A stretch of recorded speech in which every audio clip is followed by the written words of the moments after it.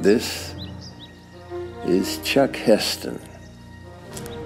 I was asked by a dear mutual friend of ours to call you and offer a modicum of, well, what one might call comfort in this difficult time in our nation.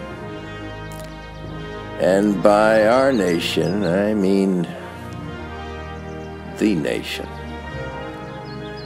The greatest damn country that's ever existed, pre or post Magna Carta.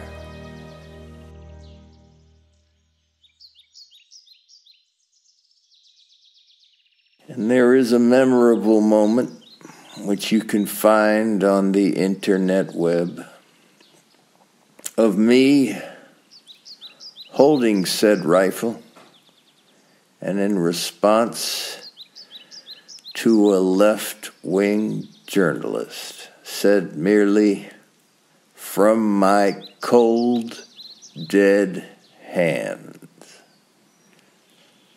I'm talking, of course, about the precious Second Amendment, which protects us, the civilians of this damn great country, from having our arms stripped away.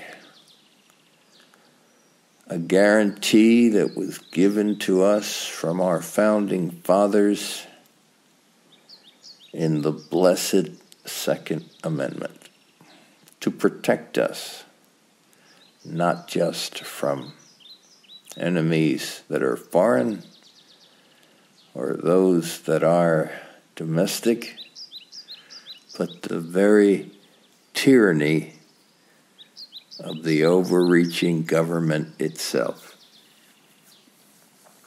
I was taken back by the filmmaker Roger,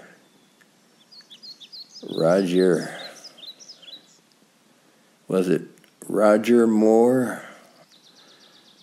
A so-called documentarian who I would classify more as a satirist, and a not very ironic or funny one at that. Irony, of course, being when the inferred meaning is opposite to the literal one.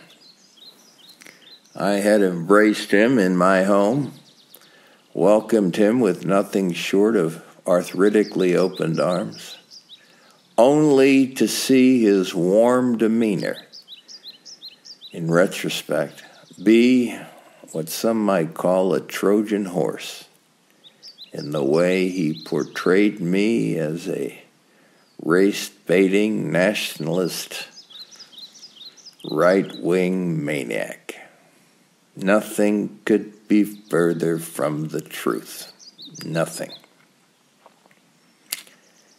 I had the first screen kiss in a little picture called The Omega Man.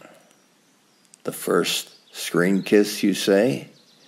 There have been so many. Yes, but mine was with a young black or African-American woman. Never been done in a picture in these United States prior. I marched for civil rights in our great nation, something that Herbert Walker Bush voted against when he was first in office. And I think if one reviews all my pictures over the years, from my first circus picture when I was discovered by Mr. DeMille, to one of my last pictures, besides seeing some of the best hairpieces ever created by a man or woman, and besides seeing some solid performances in pictures where the challenge for the actor was to stand strong against the epic nature of the script,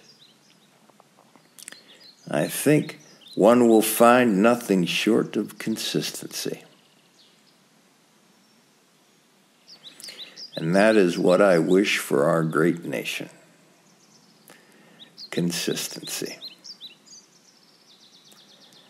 That we deliver to the promise that all men, mostly with property, are created equal in our pursuit of life, liberty, and the pursuit of property. I mean, happiness. So take heart, relax, smoke your marijuana as it slowly becomes legal in this great nation of ours. And know that demagogues, sycophants, and oligarchs, and kleptocrats will always be safe in our America because people like me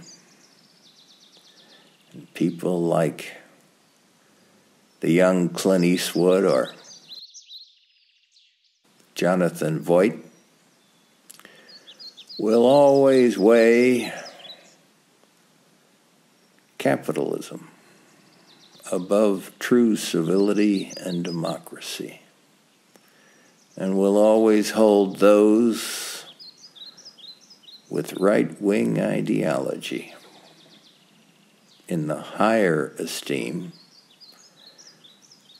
than the communist left-wing pinkos who, by all accounts, are flushing our great nation down the drain.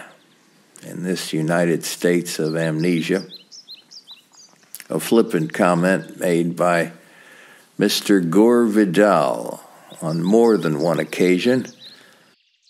I'm sorry for the slurring in some of my opinion,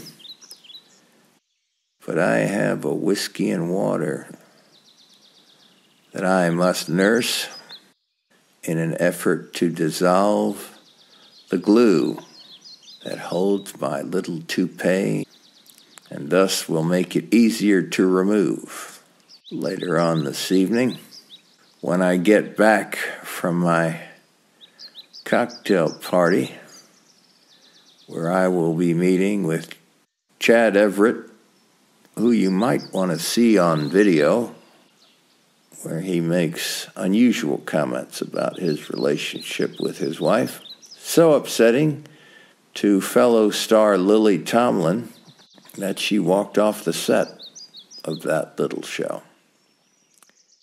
I was going to sing you a song, but quite frankly, I can't find my glasses. Be well.